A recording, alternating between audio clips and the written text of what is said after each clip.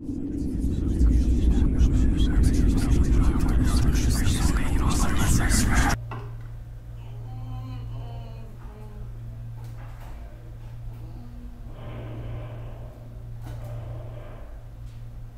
haunted house industry is a sub-industry of the Halloween industry overall. Halloween is the second highest grossing holiday there is, second to Christmas.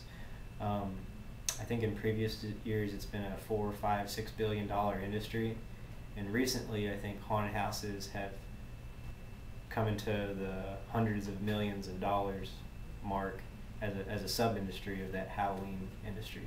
When we were first starting out, this was a 3-month business. I was in college, Dan had a job doing residential construction at that time. Matt and Mike, the 2 other partners in the company, were each doing their own thing, and we'd come together in early August, build this thing, market it, and finance it, and kind of put it all together. And then when it was said and done, we'd kind of go our separate ways, but keep in touch throughout the year. And each year we did it, our business grew, and it grew, and it grew, and it grew.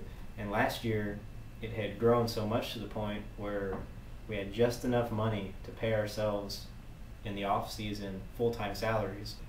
So we came together with a plan, and in January we began demolition and the reconstruction of what is now the new house of Torment. Every year we've done a haunted house, our attendance has grown.